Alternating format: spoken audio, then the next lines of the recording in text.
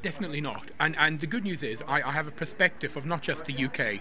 At the moment, we are trading in 25 countries around the world, and I travel every month to a number of different countries.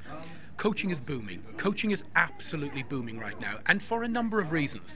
From a business point of view, the measurements, the ROI, return on investment, is absolutely measurable now from a pound and euro point of view. You can say, this is how much I spent, this is how much we've got back. So companies love that, and it's measurable and it's palpable.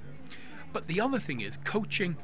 It makes a difference in people's lives. It makes a huge difference. It gets them in touch with their true core values. It helps them to take control. It empowers, never disempowers. And it helps people to feel the joy and the bliss within them. So anything that does that has got to grow. It's the law of the universe. It's one of the spiritual laws. It has to build and grow and expand.